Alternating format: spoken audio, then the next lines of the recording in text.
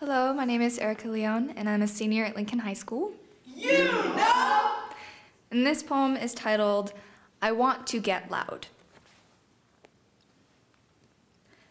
I suppose it's appropriate to describe me as a tortured soul.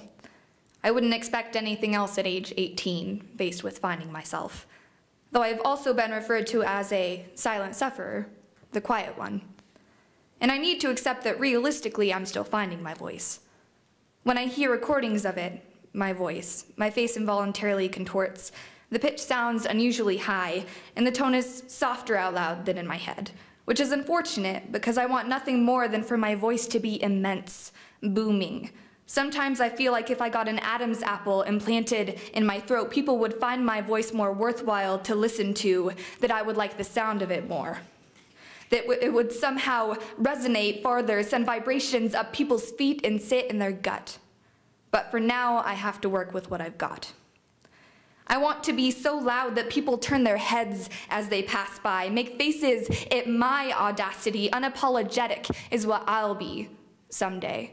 Released from anonymity, I want to scream with such intensity that my chest hurts. It doesn't matter what about, really, so long as it's something that makes my chest hurt.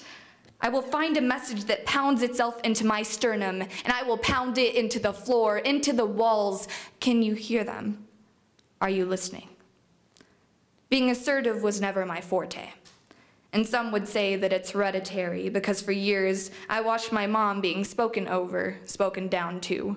I have spent years being spoken over, spoken down to. We will no longer be spoken over, spoken down to. My mom used to call me a people pleaser like it was commendable.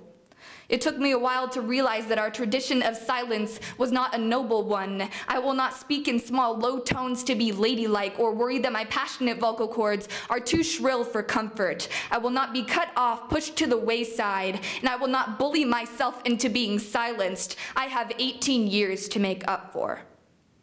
18 years of being afraid to speak up in classrooms and crowded halls, in bedrooms behind closed doors, 18 years of the deathly fear of offending, disagreeing.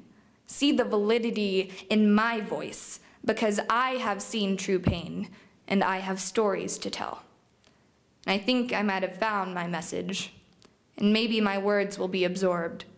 Sit with you for a while, just a short while. Can you feel them? Are you listening?